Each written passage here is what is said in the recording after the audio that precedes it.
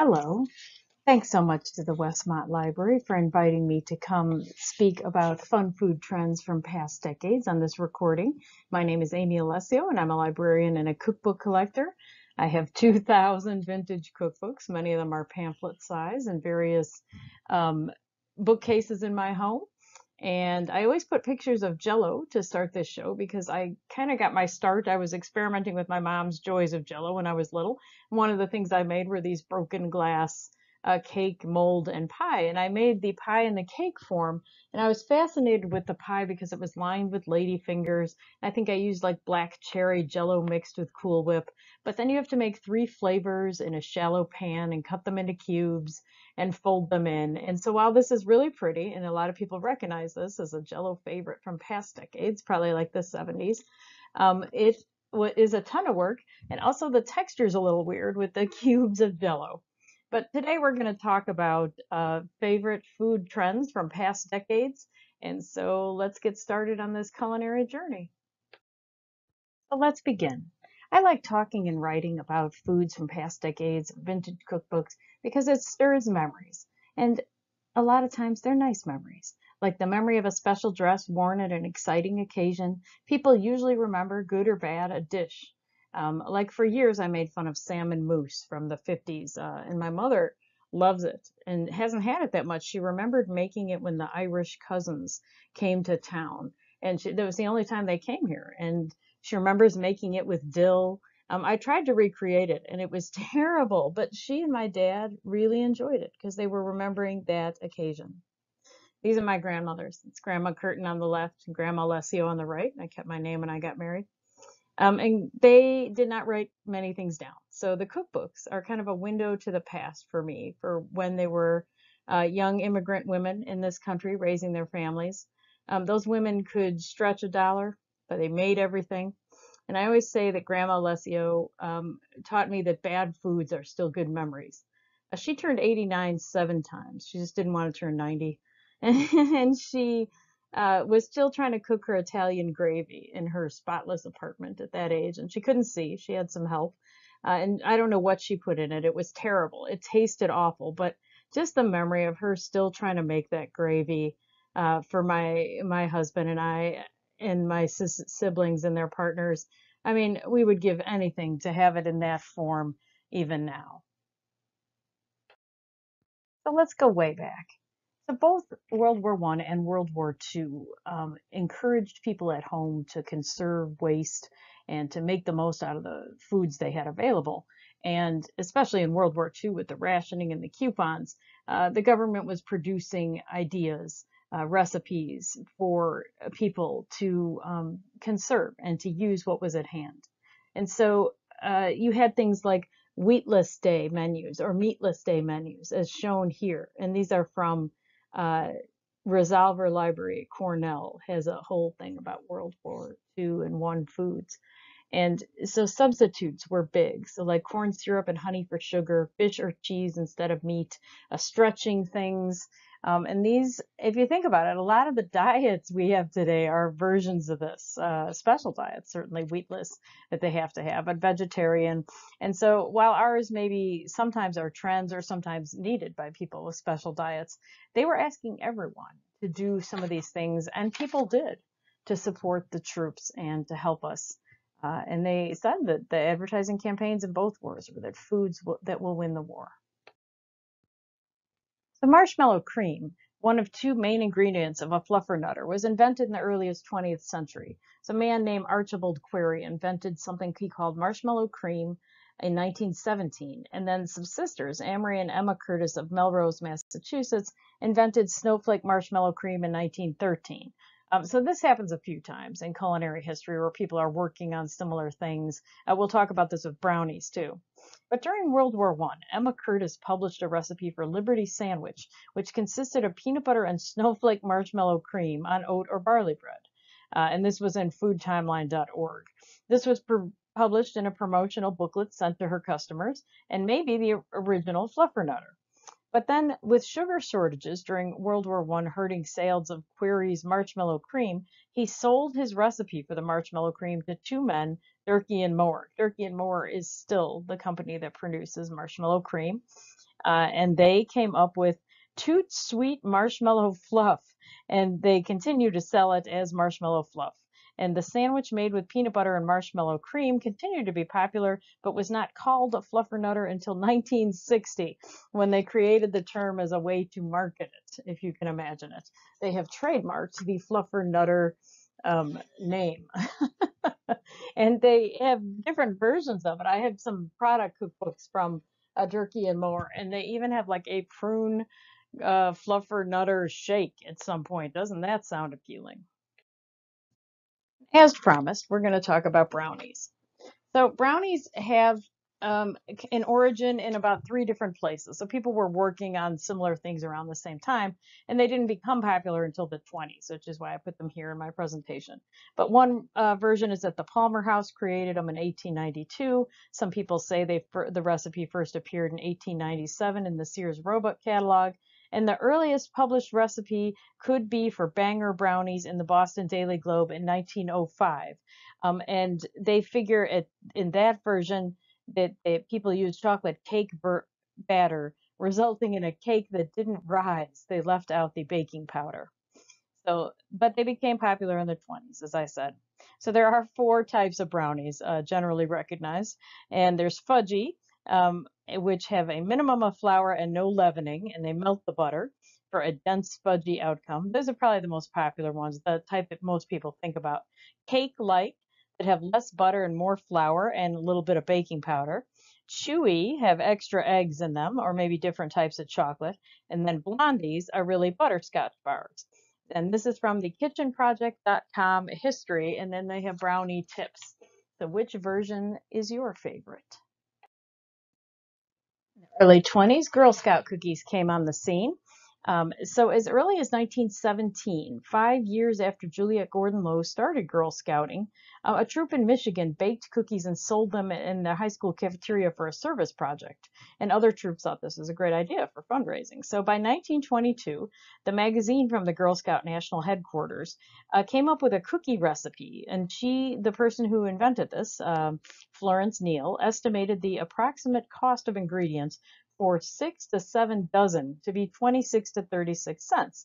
She suggested that the cookies be sold for 20 or 30 cents per dozen.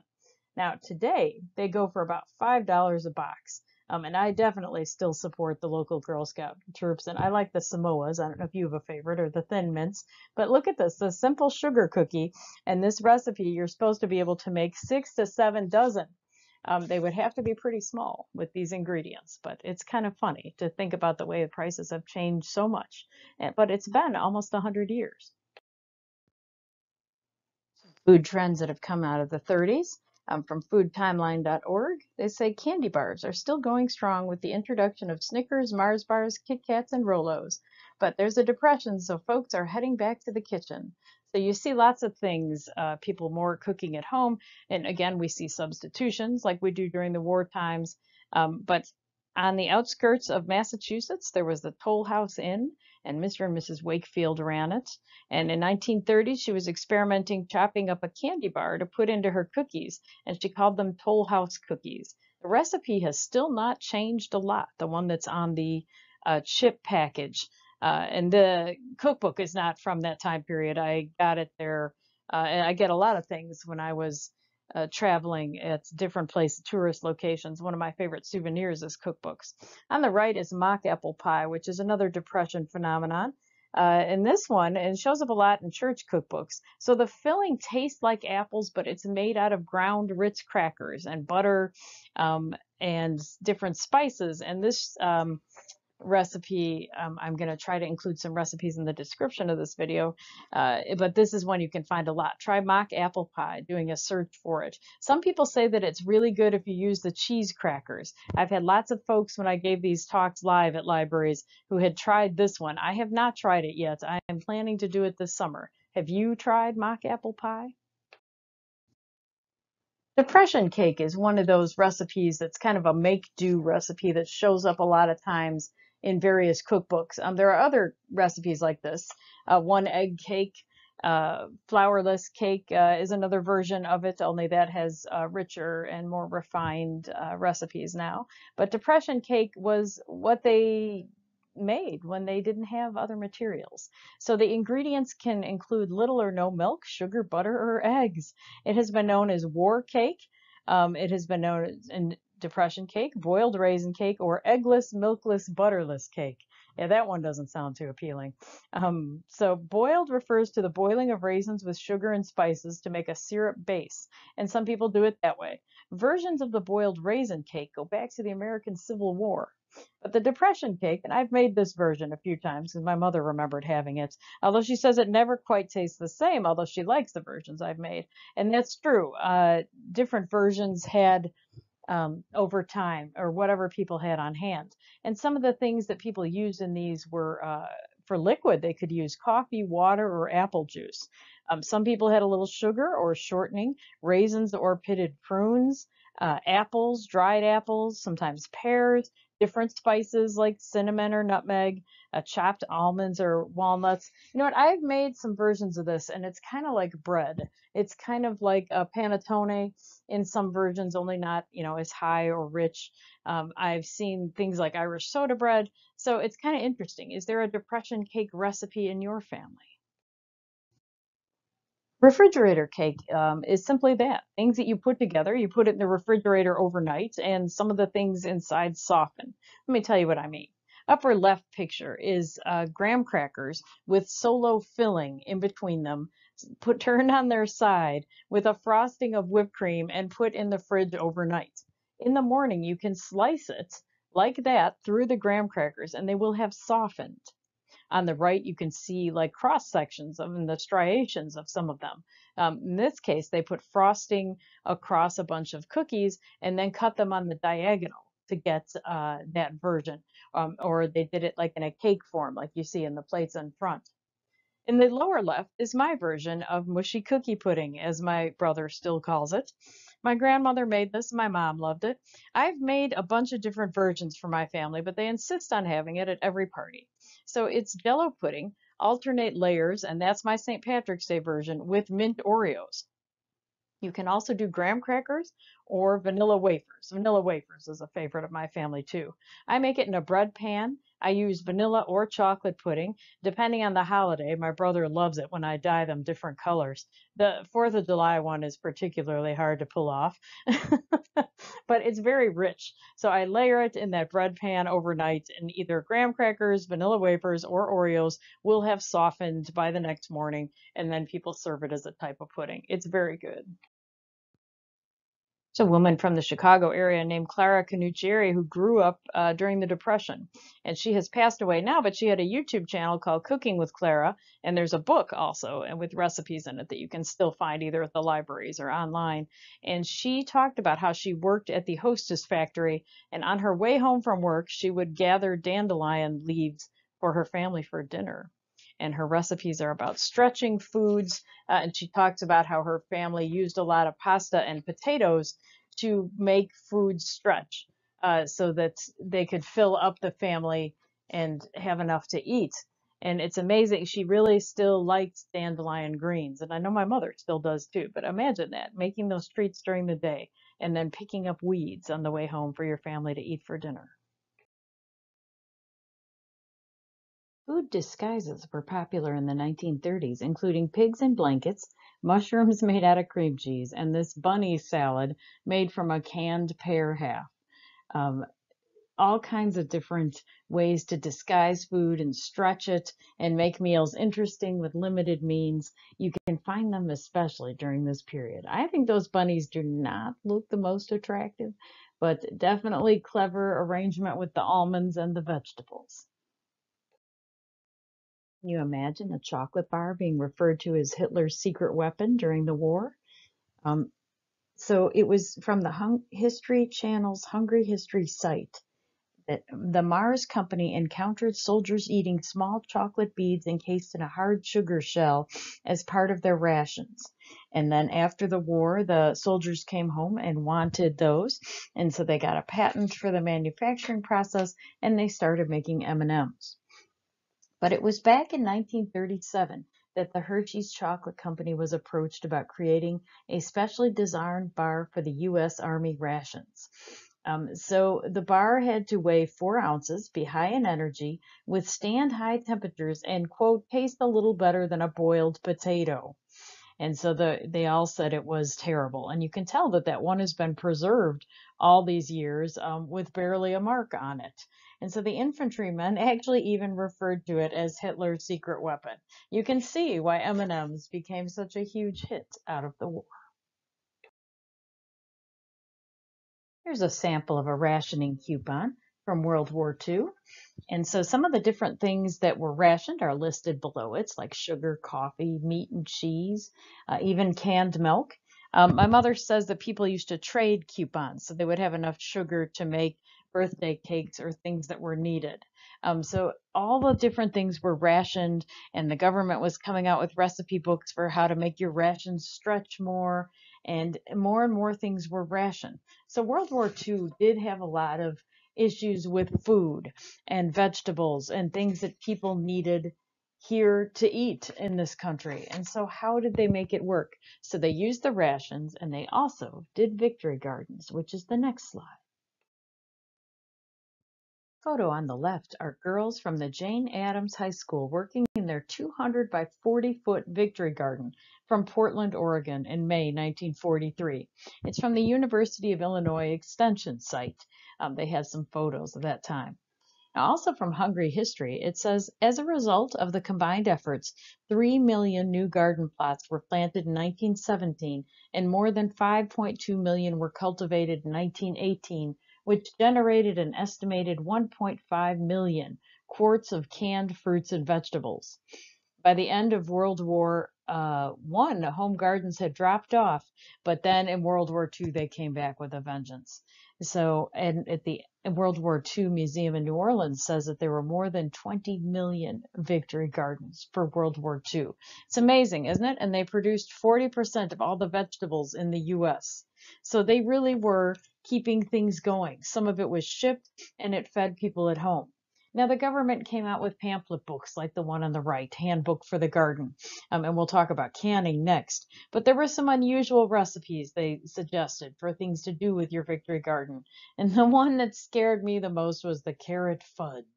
It had carrots, gelatin, and orange essence. Doesn't that sound scary? From eatlocalchallenge.org.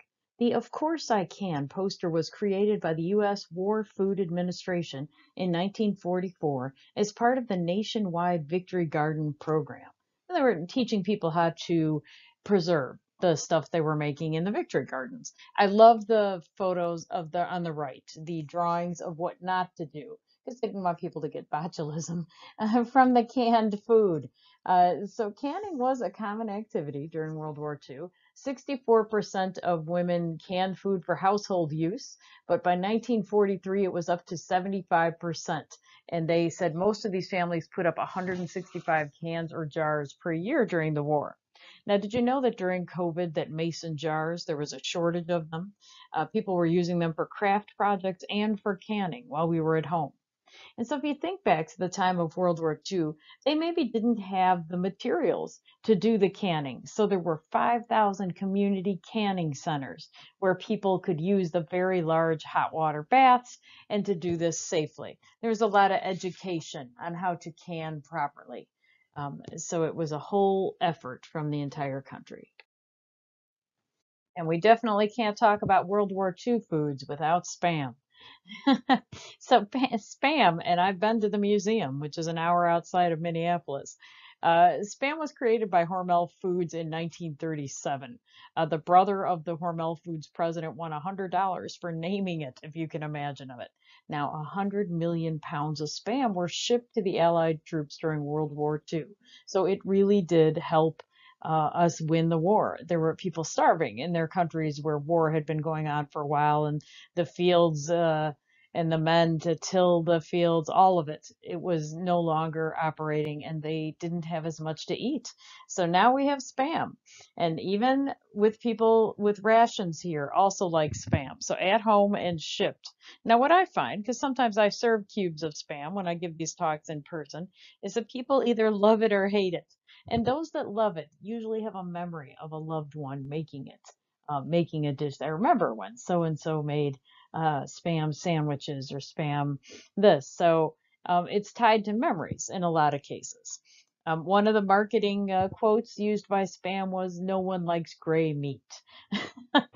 That's amazing to think about. In 1947, there was a group called the Hormel Girls that were performing across America and also advertising the Spam. It's unreal to think about what an operation it was and that it's so closely tied to history. If you look on their website now, they do have cooking contests, and I put a couple photos from their various ads through history here. So take a look at it. There's like spam sushi. There's all kinds of creative, funny ways with the mystery canned meat. Do you like spam?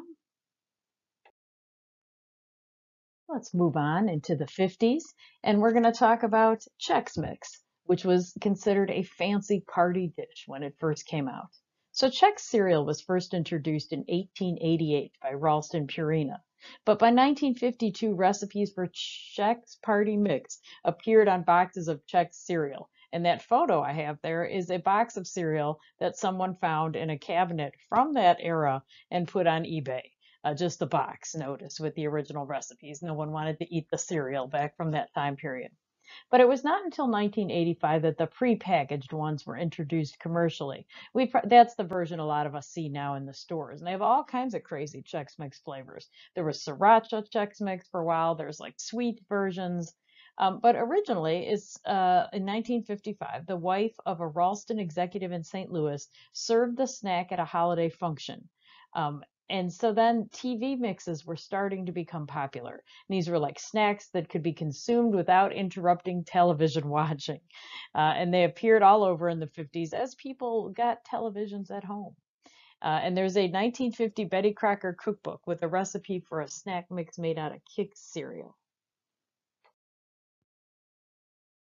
One of the favorite cookbooks in my collection is Carnation's Teen Time Cooking from 1959. Before the 50s, there really weren't teenagers. There was youth, and then there were adults. And a lot of times they couldn't finish school because the adults needed their help working, or they went off to war. But suddenly in the 50s, we have people moving to the suburbs. We have maybe teenagers who are allowed to finish high school, maybe even get part-time jobs. And so they have a little more spending money. So for the first time, we also see cookbooks directed just at teenagers who maybe are even entertaining for their friends. So this recipe makes me smile. 5-minute fudge is in every single church cookbook. Before 5-minute fudge, people had to stand over the stove with a candy thermometer making fudge and stir for like half an hour. And I've done this. My grandma Curtin had a recipe. One of her few handwritten recipes was for fudge. Very hard with the candy thermometer. I even melted a candy thermometer down once when I stepped away to check some laundry. So now we have 5-minute fudge, which can be made with marshmallow fluff or Carnation cooking. And there's a couple different versions of it. But here's what Carnation Teen Time says. Nothing doing this weekend? Well, it happens sometimes. But instead of being a sad Susie, why not get the girls together? Who knows? One of them may just have a brother or a cousin who's dying to meet someone new. And so they suggest making 5-minute fudge. And it makes about 2 pounds, and they have it rolled with nuts and put in the fridge, and then you can pull it out and slice it and serve it. Good for both boys and girls. Carnation's Teen Time Cooking also has advice for how to host a dinner party for teenagers. Look at those gorgeous dresses. If I saw those in an antique mall or vintage clothing place, I would be all over them. Not that I'd be able to fit into them. Boy, those are cute. But and they suggest that you serve supper on a bread slice, which is a polite term for something that was known by a very different term during wartime. So the caption for this is, next time you are a guest, remember your own party. The hostess has gone to a great deal of time and effort to make the evening enjoyable. Do your part by appearing at your most attractive and pleasant self. Uh, so at your most attractive and pleasant self, you're supposed to serve supper on a bread slice, and that is 4 cans of luncheon meat, and we know what that means. 2 tablespoons of horseradish, a cup of green pepper, 2/3 of a cup of carnation, 2 pounds of processed sliced American cheese, and 2 loaves of French bread. And you start by shredding the luncheon meat, and it goes on from there. Now, the food doesn't taste that bad. It's just hard to imagine it in the setting with those dresses. In the 1950s, we really see the rise of the casseroles, the all-in-one pot meal. And so from the 1958 Good Housekeeping Casseroles pamphlet book, there are a number of strange recipes. Now, the one on the left, I know it's kind of hard to see, but it shows a trend of making like breakfasty type casseroles with toast points that kind of were on triangles above the casserole. Later on, we see ones that are layered or the pans are lined with bread. So that one has the toast points up, and it's called sandwich casserolette. It's made with 4 eggs and an entire quart of milk, and I'm not kidding. Salt, mustard, bread slices, brown and served sausages, or 12 slices of bologna and sliced tomatoes. And it says heat the oven to 325. Beat the eggs slightly, mix in the milk, salt, and mustard. Make 3 2-decker sandwiches using sausages as the first layer, and sprinkled with grated cheese for the second. Have each sandwich diagonally, arrange in baking dishes with cut sides down. That is a lot of work. And why would it need to be made in casserole form? You could make some fun breakfast sandwiches without doing that. I really like the casserole on the cover of the pamphlet too. It's got a lot of baked beans there. That might even be spam. They have another recipe in here called a man's casserole with 4 cups of noodles, 4 medium onions. Okay, 4 onions. Wow. 2 tablespoons of butter, 2 pounds of ground chuck, salad or olive oil, salt, pepper, dried thyme, 1 can condensed cream of celery. And diluted evaporated milk, and then processed cheddar cheese. That does not sound healthy or like anything any man I know would like to eat. Next few slides cover the trend of making food look like cakes that you see starting in the 50s. Now, first of all, I'd like to comment that the hamburger and hot dog pamphlet cookbook is not something we would see today. That's from 1958, and that looks raw. I mean, nobody would eat that today, or nor would they want to, nor would we see it on the cover of any kind of cookbook. But the trend I want to talk about is the frosted meatloaf. So you see they've made meatloaf on the left there, and it says, when loaf is baked, pour off all juices. Thickly frost top and sides with well-seasoned, creamy mashed potatoes. Sprinkle with paprika, broil until golden. So you can put any kind of cheese on top there too. So you kind of frost the thing with the potatoes. I've seen a lot of versions of this one. I'm not sure why they wouldn't just want to serve the potatoes to the side. I believe people thought it looked like the sandwich loaf, which is going to be my next slide. Here we have the sandwich loaf. A lot of times people associate this one with happy memories because it's usually like at a wedding or a baby shower or a retirement party, some kind of happy event. So usually we see it in a rectangular loaf that is cut the opposite way that we would slice bread today. And it's got things like ham salad or egg salad in the middle. The whole thing is frosted by a thick layer of cream cheese. So it looks like a cake. This is a round version of it from the Foodorama Party book in 1959. This is Party Sandwich Loaf. And it's got ham and celery filling, curried egg filling, and avocado filling. And there's one, these were so popular, they're in all the different cookbooks, even the Better Homes and Gardens children's cookbook, the red and white checked one, they have a kids version of the sandwich loaf that they thought the kids who wanted to cook should know how to make this. So it's kind of funny. In the 50s and 60s, all the vintage cookbooks tried to have, quote, Hawaiian recipes. And I put it in quotes because they didn't do research in a lot of cases. If it had pineapple on it, it was Hawaiian. If it had macadamia and nuts in it, it was tropical. But there were some good recipes that came out of this trend. On the left is pineapple upside down cake, which is actually a recipe that had been around for decades already. But you see a resurgence of it, as in a lot of interest in Hawaii and then the pineapple. Um, and what's fun now is that Wilton's has a pan where you can set the pineapples in and then pour the batter over it. And that is for those who have challenges baking like I do. But in the 1953 250 classic cakes, they suggest a whole bunch of upside down cakes like apple gingerbread, maple apple. Don't those sound good? And then there's one like fruit cocktail. There's one huckleberry, there's a chocolate and an apricot. Some of those might be fun to try. Now, the gem on the right is from actually 1974, Better Homes and Gardens. That is called fish sticks Polynesian. It says a good use for leftover rice. It sounds terrible, and that's supposed to be a volcano with curls of lava, carrot lava coming out of it. It's probably tasty, the fish sticks with the rice and the carrots, but it definitely isn't something they served in Hawaii. And I always get a kick out of that recipe. It makes me smile.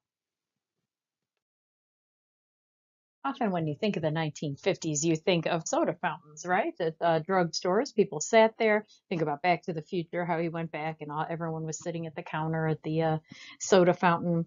And so there were all kinds of delicious ice cream recipes and creations that came out of that time. On the left, from ice creams and cool drinks from Good Housekeeping. The ice cream is like an art form. Look at those fabulous drinks on the cover. Wouldn't you love to have one of those? And so they have all these amazing ones and recipes on how to decorate the inside of your glass, like with those chocolate swirls. And there's tips on rolling ice cream balls in coconut, having flaming baked Alaska, different types of sauces. Now, there's at times they have some kind of crazy recipes because there is a jello prune one in there and an orange peppermint, which is hard to imagine. But then they also have like peach honey, which is the middle one on the cover. On the right is a Sunday spread from Better Homes and Gardens Holiday Cookbook. It says for Father's Day, make a banana split buffet. And and so that in theory that sounds pretty good. Their flavor combinations are a little bit odd, like minted pineapple and strawberry and mint chocolate chip and marshmallows. It's hard to imagine that, but the idea of an ice cream buffet would be fun after COVID, of course. Right now, it might be fun to just try different combinations of flavors in one serving, but definitely ice cream creations came from the 50s. Now, atomic cake seems to be a uniquely Chicago thing, and I'll describe what is in this heavenly creation. But the name of it is thought to have come from the late 50s, early 60s, with either interest in the space race or in like the worry about nuclear weapons from Russia and like air raids and the defense union and the things that they had going at that point. But atomic cake is heavenly, and you can get it at certain bakeries in the area. Most of these are on the south side of Chicago. There was a bakery in Downers Grove that had them, and so I went there to get it. It is like 12 layers, three different flavored layers of cake.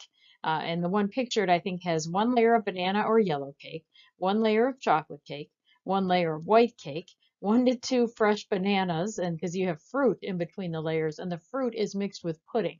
And so then they have cherry and pudding, and there's chocolate pudding in there, and they top the whole thing with whipped cream. So this is multiple different layers, and it would be fun to experiment with different flavors on this. I'd love to see like an apples and spice cake version of it. But this is heavenly. Very hard to get all those layers on your fork. Definitely worth trying. It's out of this world. I have given talks on foods from the 1960s, but really a lot of them aren't that good. And so some of the interesting ones from the 60s that a lot of people seem to remember is on the left, we've got the space food sticks. Everybody was interested in going to the moon then, right? But these were like snack sticks that were designed to be slipped into a spaceman's helmet, which of course they weren't. The space program didn't bring them, but a lot of people hated the flavor of these. So they didn't last that long, but I know a lot of people who have tried them. Almost every time I give a talk in person, somebody has tried the space food sticks. In the middle is Pop Tarts. So Pop Tarts, they were trying to make a food that people could eat on their way to breakfast, on their way to school, right? A quick breakfast they could have on their way to school, something that could go in the toaster. So the original ones did not even have the icing on it, which became so popular. But what was brilliant about Kellogg's is that they marketed to teenagers. And they did that by combining it with comic books. So you see this box here had a Batman comic on it, and they had all kinds of different uh, partnerships with the different characters as it grew more popular and they got more flavors and figured out how to do the icing in the toaster. So it was brilliant. I wonder if they hadn't banded with the comic book people if Pop Tarts would have been as popular. Some version of it would have been. And on the right are Little Debbie's snack cakes. In 1960, McKee Foods founder O.D. McKee was trying to come up with a catchy name for their new family pack carton of oatmeal cream pies. And what he did was use his 4-year-old granddaughter's likeness and name for his new company. And what makes me laugh is that even in the picture there, he's using his actual granddaughter to hawk the product. So the oatmeal cream pie is still their most popular product, and that came out of the 60s. Now, this concoction has a rabid following, and I've never been able to figure out why. This is carrot jello. It's been called sunset salad in some of the Joys of Jello books, and it uses lemon or orange pineapple gelatin, which they no longer have. They have lemon, salt, boiling water, crushed pineapple or pineapple tidbits, lemon juice, and grated carrots. And some versions have nuts in it too. Now, I have had people tell me that I haven't lived until I've had Jello that crunches, and I will take their word for it. Um, this was part of a time when Jello was trying to prove that they weren't just for dessert, right? So they had vegetables, and they had vegetable flavored gelatins, like we all know about tomato aspic, but then there was one called Italian uh, dressing flavored Jello, and there was different vegetable. I think it was vegetable salad Jello. You get the idea. Ones that probably didn't go over for that long. They also had Coca-Cola Jello flavored, but so they were trying to prove that they were not just for dessert. They also had meat jellos in the cookbooks, and I have a chapter of one that calls Eat and Stay Slim, and it's got like rolled up ham or shredded ham and eggs in the jello. I'm not sure how that helps people stay slim, but it is kind of funny that they thought this was a version that would be healthier. Now, every year, the Pillsbury Bake Off is tied into products that you're trying to help sell. So, Nordic Ware was down the street from Pillsbury in Minnesota, and they were having trouble selling their bundt cake pans. So, this particular year, and this was 1966, they decided to have people come up with creations for the bundt cake. And this was made with a chemical reaction. It used to be before this time, the recipes, and I see this in my cookbooks, had people use electric knives and cut the middle out of cakes and fill them with ice cream or other fillings. Well, this person took a frosting powder, which they no longer have, and it formed this like lava in the middle of the cake. And this was called Tunnel of Fudge. And it came in second place. People are always like, well, who came in first? Nobody cares. There's lots of years like that with the Pillsbury Bake Off, where the first place maybe was trendy, but the second place kind of stood the test of time with the flavors. And after that, the bundt cake sold a ton. Also, in the background of this, you see soda, and you see this in a lot of church cookbooks and purchased cookbooks, like store cookbooks. Is that 7-Up and Coke cakes really came into their own, and the Jello got in on that with the Coca-Cola flavored Jello, but 7-Up cake is still very popular, and you can actually buy it at Meijer if you like it. My mother has fond memories of making salmon mousse when the Irish cousins came to town. It was like the only time they came in her lifetime. And so she wanted to make salmon mousse, which, as we know, was popular in the 60s.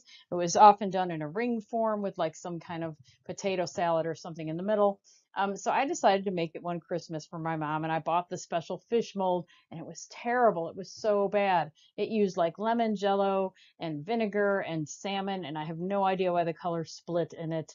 It just was so bad. But my mom and dad sat there and ate a lot of it at Christmas time because she was remembering the memories. They were remembering the happy occasion and obviously not the flavor. As we move into the 70s, we have to talk about centennial foods. You see, I have a cookbook there that is entirely centennial celebration foods from 1976. I also included some other kind of humorous things that went along with that time period.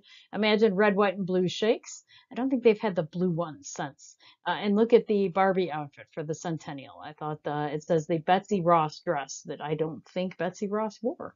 And we also have the firecrackers. And this is from Great American Picnics from Red Book in July of 1976. Whether a simple backyard party of the lavish frolics often held in the early 19th century, the picnic is an American institution. It is traditional to the 4th of July as the illuminations John Adams specified to be an appropriate observance of the day.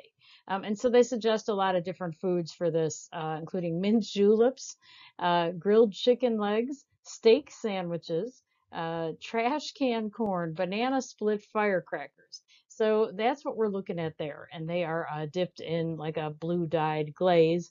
And then they have a little bit of whipped cream and a cherry on top. And those look like a lot of fun, even if we aren't celebrating another anniversary like this one. This is another one of recipes that people remember fondly but have mixed feelings about the taste of it. So they remember seeing it at occasions, but perhaps they don't always enjoy eating it. And this is poke cake, or it was called in the 70s was stripe it rich. And you can tell these are pictures from the 70s because the preponderance of brown in the two top ones. Now, so what I hear from a lot of people is poke cake. You know, a lot of times you bake the cake, then you use a wooden dowel rod while it's still warm, and then you pour the flavored gelatin over it or the pudding. And most people do not like the flavored of the Jello ones. They just think that tastes odd. It looks pretty if you have cut open the cake, right? But some of those flavors may not work together. I can't really imagine the orange and the lime on the top one. But the pudding works really well. And you see how they did it there. And that one is continued to be popular, and it comes in and out of fashion in different times. You remember we talked about depression cake? This is wacky cake or one egg cake. In the 70s, it came back with a vengeance, only this time they advised making it in the form you see in the upper right corner, where you dig out wells in the dry goods for the wet goods. Now, I actually do that with a lot of cakes. A lot of people do. They dig one well and put in their wet goods, but for whatever reason, it became popular to do it that way. From NPR, I have wacky cake, war cake, Joe cake, crazy cake. What's in a name? A cake by any other name would taste as sweet, but it may not have this cake's history. Easy one-pan chocolate cake could be a perfectly appropriate title for this cake because it's incredibly simple to make and can be mixed, baked, and served from the same pan. Somewhere along the way, someone decided to leave more to the imagination and coined the cake wacky. And so it's come from time periods where, like the Depression, where maybe egg or flour or things were hard to come by, or during war times. So here it is in the 1970s version. This is from 1970's Gourmet International's The Fine Art of Fondue, Chinese Wok, and Chafing Dish Cooking. I have a whole chapter on flaming foods in this one, which is kind of funny, like Cherry's Jubilee. But crepes were very popular, as you know, in the 70s, as was fondue. The crepes on the left are ones I made. And yes, I realize they don't look too good, but it was delicious. It was a chocolate peanut butter sauce and a crepe wrapped around the banana. I actually made it with my boys. You don't have to be able to use a special crepe pan or to flip them to be able to enjoy crepes if you want to try them. So I want to encourage you because, as we know from my photos, mine don't always turn out well, but I do enjoy trying new things, but these were delicious. On the right is pink squirrel fondue, and it uses a jar of marshmallow cream, 3 tablespoons creme d'almond, 1 tablespoon white de cocoa, 1 teaspoon of lemon juice, and banana or strawberry dippers. It looks like Pepto-Bismol, right?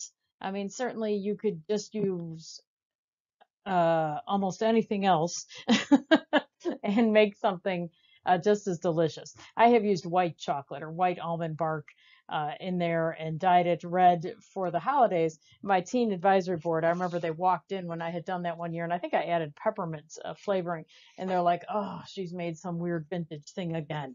That one was tasty, but the color is definitely off-putting.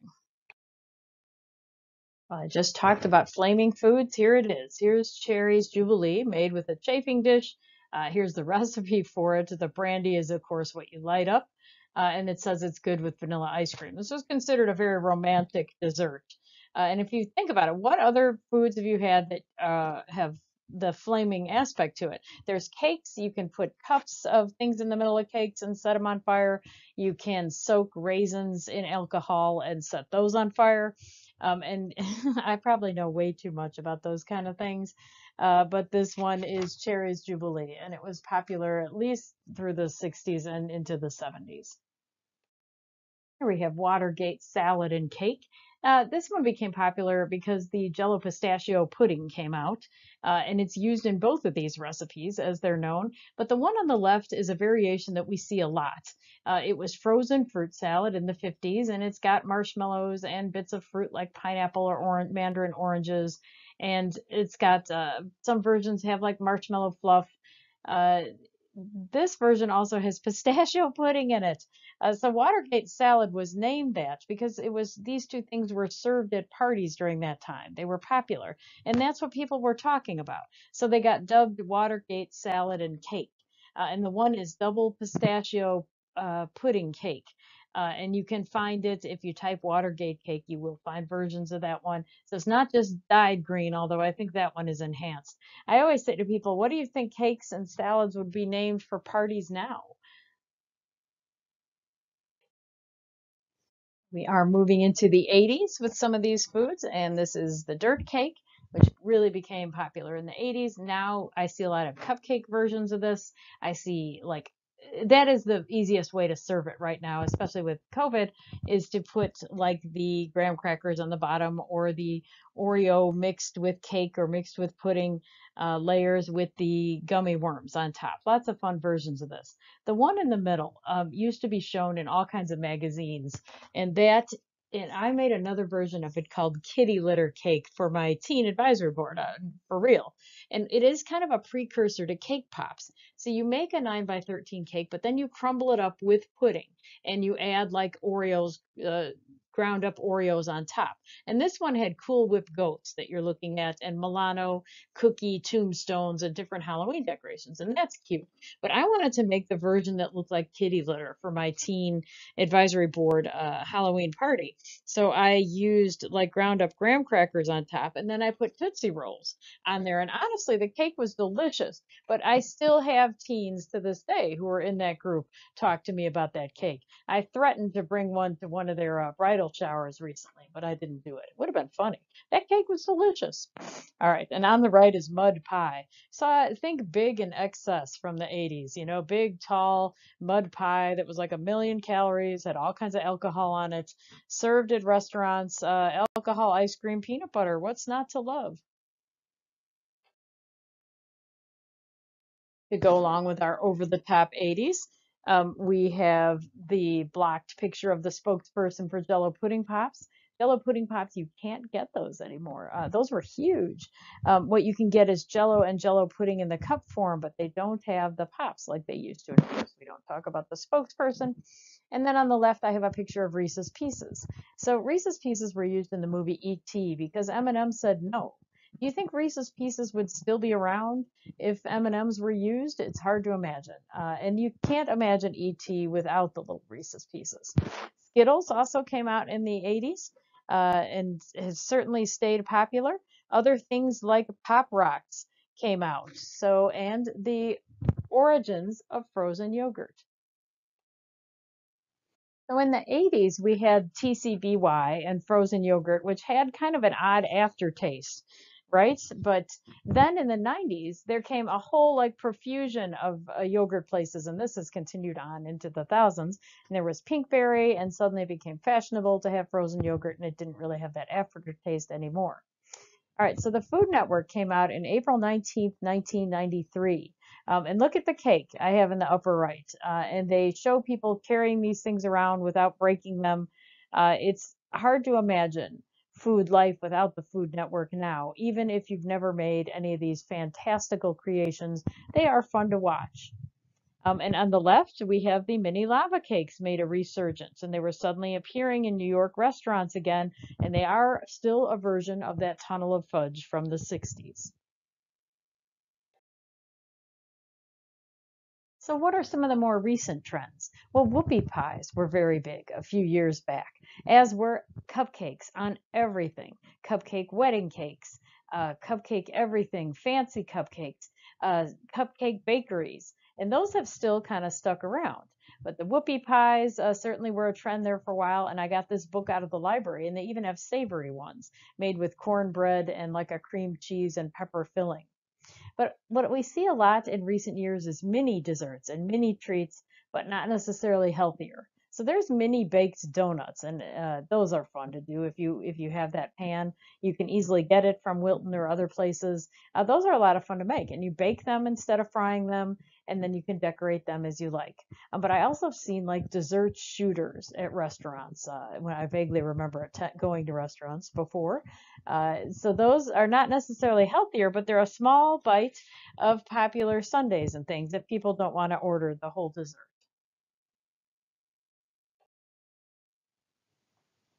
And of course, cake pops. And as I mentioned from when I talked about the kitty litter cake pops are made from crumbled up cake mixed with frosting and then formed into shapes. There's all kinds of books from Bakerella, who is the vlogger who really made these popular. She used to sell them at like a farmer's market in New York.